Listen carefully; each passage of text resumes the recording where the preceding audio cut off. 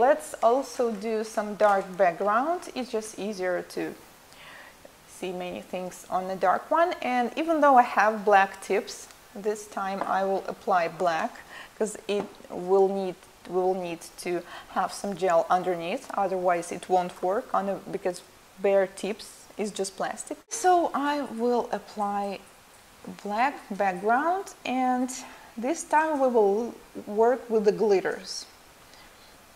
So the magnet ombre was the easiest one in the world, and this one is also so easy, but here we will need to work a little.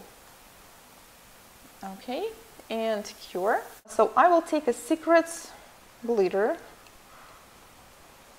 the gold one, and you can use any glitter.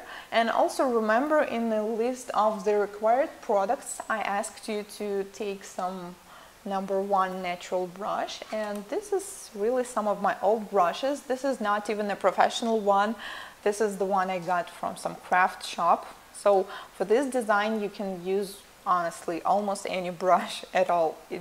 Like the brush, this technique doesn't really mean a lot. Oh, okay, so my black is cured, and seems like, yeah, I will need another coat because it looks a little grayish. And yes, I will apply another one. And this is also pretty fast and simple, and you can also use this kind of ombre for the one I just explained, which is on my nails. Like when you don't have time to do a refill on yourself, just simply add glitter and stretch it. So glitters, it really depends on the quality of the gel and the particles of the glitter, but usually they go to the bottom, so we need to mix it a little bit. And as I will need now just a small amount of glitter, I will mix it only on the one corner, not the whole jar.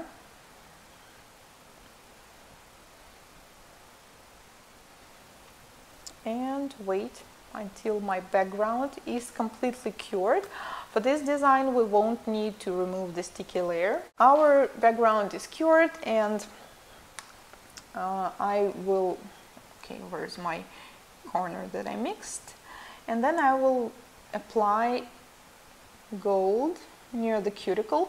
So if you want to do an ombre like half of the tip, you need to apply about this amount. So do not apply it right way down here, because you will end up with a tip that's all covered with gold, right? And we need some kind of ombre.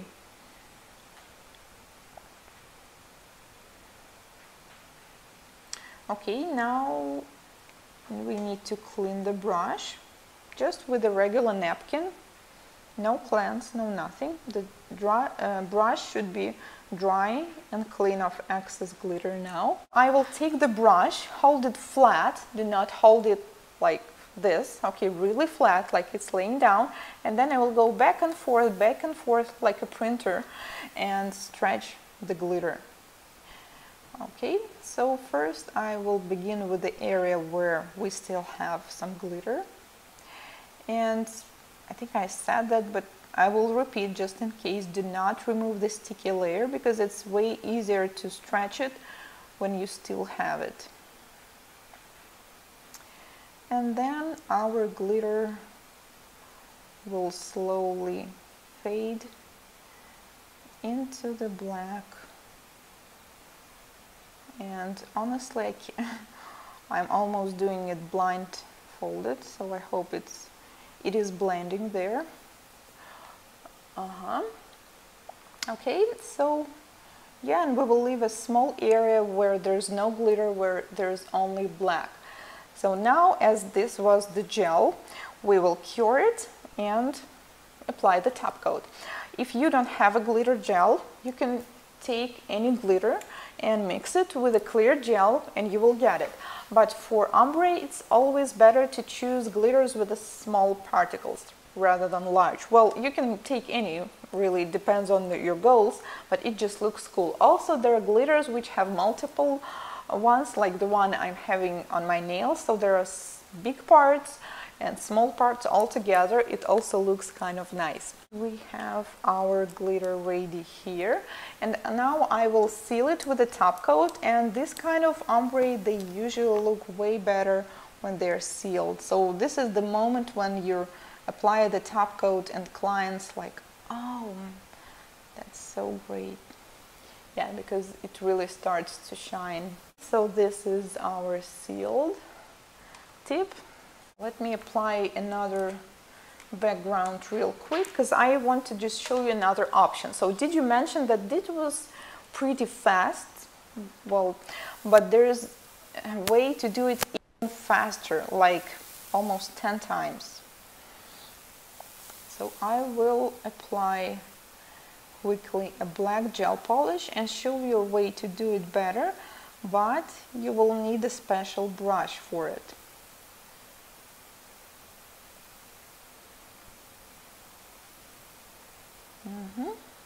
Cure. So to do it faster, I will use this brush. It's called Ombre brush. So if you look closer, you will see that it's basically a square brush. So to this row, it's just regular brush, and here the hair, it's like halfway. So even if you don't have one, you can make it. All you need to do is just to take a square brush with a long hair preferably, then separate the hair with a small scissors, separate the half, and then just do back and forth, back and forth. I believe I saw like hairdressers were doing that when they were doing the highlights, if you know what I'm saying, and then cut it all the way. Or there's a way to do it simpler, but it's not as accurate. Just hold the scissors from the top and just simply cut them out, but not all the way, only halfway. So if you notice what I was doing with the small brush, so this is the nail, and I was just going like this. So this was my route. This and, well, yeah. So to the right side, a little bit down, to the left, a little bit down, to the right, etc. And I had to do multiple moves back and forth with the brush because it's small and it has like just few hair in it. And with this brush, you can do all the same, just with way less moves. And let me demonstrate. I will quickly apply the second coat here. Yeah, I really need to break that habit of looking up, but yeah, just lately I was getting many comments like, why she's always looking up. Yeah, just want to make sure that you guys see everything. Okay, curing the second layer, and then we will do the same but 3 to 5 times faster. We'll use the ombre brush and the same glitter, and you'll see. So in case if you don't have ombre, I told you can use any brush.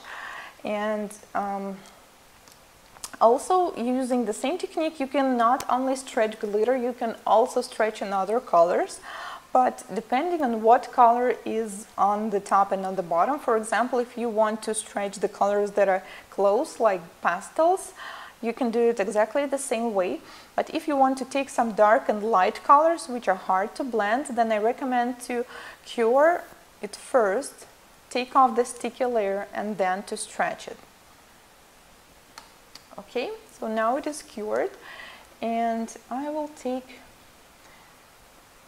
a little bit of golden gel here on the top. Clean the brush. The brush should be clean and dry before working. Put it flat, and you see those here, they will do basically the same but with a less effort and way faster. Honestly, when I'm working with this brush, it's like, I don't know, several seconds for, okay, you see the same result and way faster. Cure in the lamp.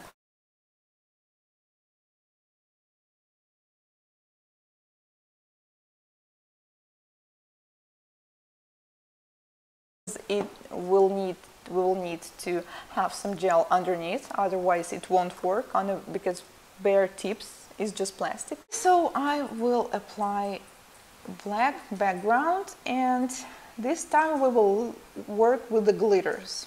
Take a Secrets glitter, the gold one, and you can use any glitter. And also remember, in the list of the required products I asked you to take some #1 natural brush, and this is